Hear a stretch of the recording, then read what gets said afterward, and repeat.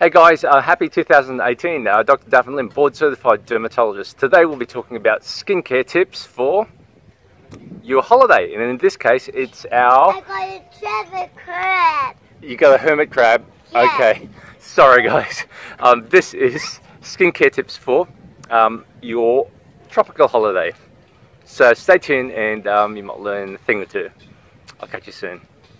So guys, one of the best things I can give you for hints in regards to holiday tips is to keep things really simple, because what you want to do is you want to travel light. You don't want to lug everything with you, because your skincare tips, your active skincare tips, you can do that when you're back home. When you're on holidays, have a good time, relax, and just travel lightly. First thing I do when I'm in country, I normally buy this. This is Cetaphil. It can be used as a multitude of things. It can be used as a face wash, it can be used as a body wash, it can also be used as a moisturizer. And dig this, it's coming towards the end of my holidays and I need a shave, and it can be used as a shaving cream. So the flexibility of this Cetaphil, as you can see, it glides on really nicely. It's not as good as, let's say, a proper shaving moisturizing gel or a shaving cream. But look, I'm not going to lug that around, so I'm going to use this instead. So apply liberally, and it contains glycerin, so it actually glides over your skin as well. And it's super soft, and like I said, a great moisturizer, but you can use that as a cleanser and even as a shampoo.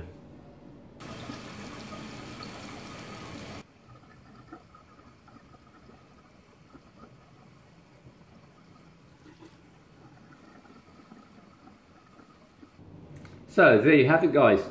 That's just a pretty good, pretty clean shave, considering that it's not actually a shaving cream or shaving gel, it's just a moisturizer.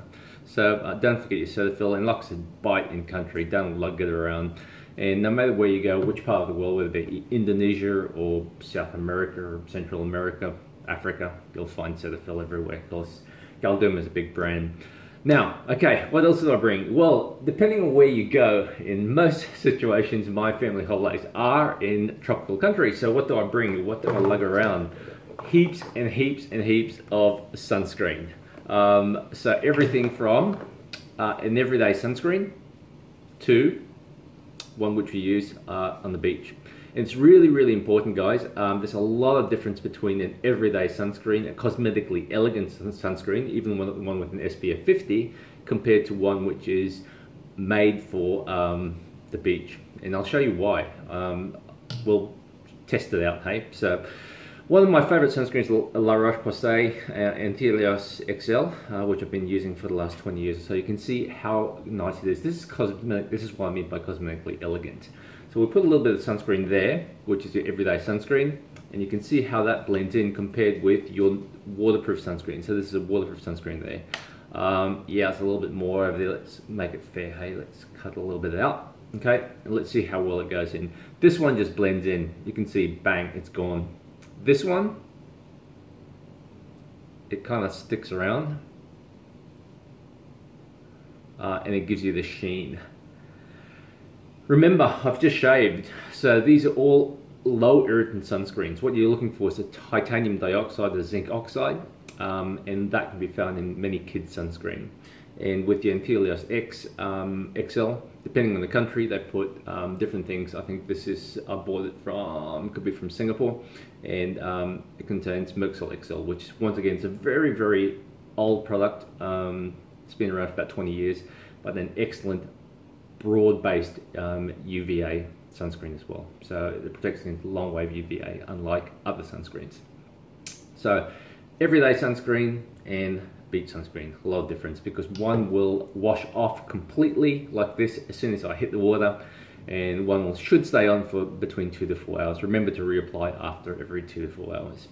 What else did I bring? So apart from sunscreens, a moisturizer, a really simple moisturizer. If I'm traveling in a climate like this, where it's really warm, sunny, together with high humidity, hardly ever use the air conditioner, then I use something like Hydraphase, once again from La Roche Posay. The reason being is that, once again, it goes on very lightly, and like I said, just had the shave, so you can see it's low irritancy. There's no active ingredients. Do I believe in active ingredients when I'm on holidays? Well, the answer is no. The reason being is that because you have a high chance of having skin irritation. For example, if you're out on the beach you may get sunburn. And if you get sunburn, if you try to put your retinoids or retinol, you're going to get some skin irritation, and it's not going to be enjoyable. Remember, you're on holiday, so enjoy it. The other thing I suggest as well is, yes, if you've got some spare, I guess, luggage, you can bring your vitamin C's, because remember, antioxidants are great for countries where there's lots of UV radiation. So if you want to bring a vitamin C, that's fine. The other thing which I always bring, steroid. Just a tiny bit of steroid cream. The reason being is that it's multi-use. It can be used on sunburn. So let's say, for example, if I get put a little bit in my ear, I get sunburn at the ear or sunburn at the chest or so, and if it's niggly, you just put on 1 or 2 coats of this once at night, and it's done. Next morning you wake up and the sunburn's gone.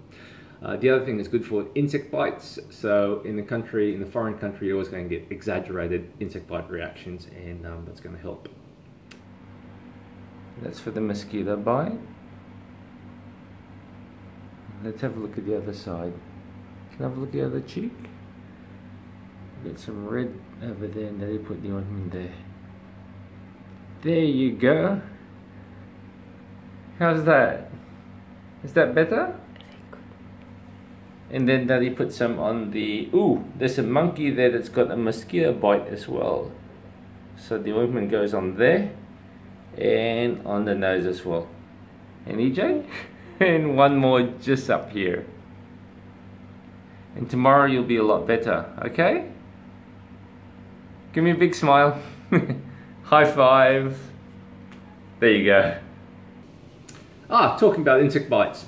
I normally bring Aerogard, but my caring mother-in-law decided to give me this. She goes, hey, try this. It's called citronella oil. Yes, I'm aware of citronella oil. And yes, I know it keeps away insects, in theory.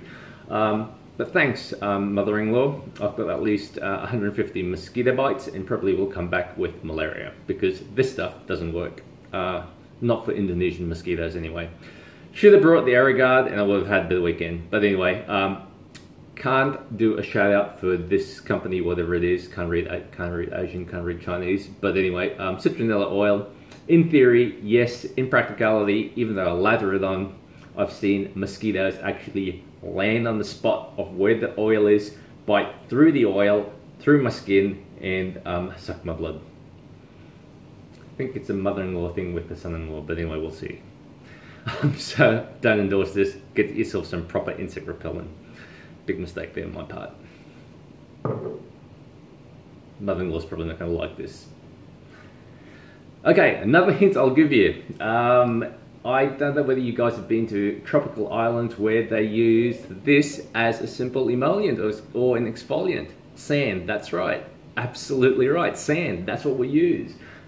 This stuff you can actually use to exfoliate. So instead of actually bringing your beta hydroxy acids or your alpha hydroxy acids, if you're very careful, if you're not sunburned, if you don't have rosacea, sensitive skin, or broken skin, insect bites, or what have you, you can use sand. And we always try to use a fine grit sand. Don't go to Coral Island and start using rocks or coral. That's going to irritate your skin. So just sand, and I'll show you how it's done. It's as simple as this. Basically what you're doing is just scrubbing using fine grit sand. And that works as a really good exfoliant. And even if you're peeling a tiny bit, remember, if you get skin irritation, don't do it, because it's actually going to make your skin worse. But if you don't have any skin irritation, you're not burnt, and you don't have any inflammation, sand can actually help exfoliate. And as you know, if you've been to tropical holidays and they give you an exfoliating scrub, what do they use? Beach sand. Can't get cheaper than that. So remember, guys, it's just a little trick I've got. And do I use this as an exfoliant? Yes, I do. Believe it or not, when I'm on holidays, I actually use this to exfoliate my skin, and it gives you a really nice feel. It's like a microdermabrasion, except a little bit coarser. But once again, guys, it may not be for everyone, because if you have sensitive skin, this is going to cause inflammation. But if your skin's fine, by all means, yes, I look ridiculous sand on the face, but it is, it does actually work. So yeah, hope that gives you a little hint. So guys, that's my skincare routine when I'm on holidays. Keep it really, really simple. And remember, just Don't make it complex. Enjoy your holidays. When I go back home, I actually detox my skin. So what do I do then? I basically use the retinols, retinoic acid, vitamin A's, vitamin B's, vitamin C's, and I go full on for 2 weeks basically to recuperate my skin. But between now and then, I'm just going to enjoy it. I'm just going to enjoy life. I'm not going to put any retinoids in my skin. I'm not going to have my skin peeling. I'm just going to enjoy it. So keep things really simple when you're on holidays, and once you go back, detox your skin. Thanks very much for watching that short video. Videos like this aren't shot in locations like this every single week. This is northern Indonesia in the Sulawesi Sea. I do one video every Saturday morning Brisbane time, and they're educational videos based on science and technology. So please subscribe, like and share if you like this video. I'll see you same time next Saturday morning. It'll be different attire and different location. I'll catch you then. Thanks guys, and have a happy 2018. Bye. So here we go, and there we go. Wow, look at them all go. Look at the hermit crabs. I got patting. How many did you catch?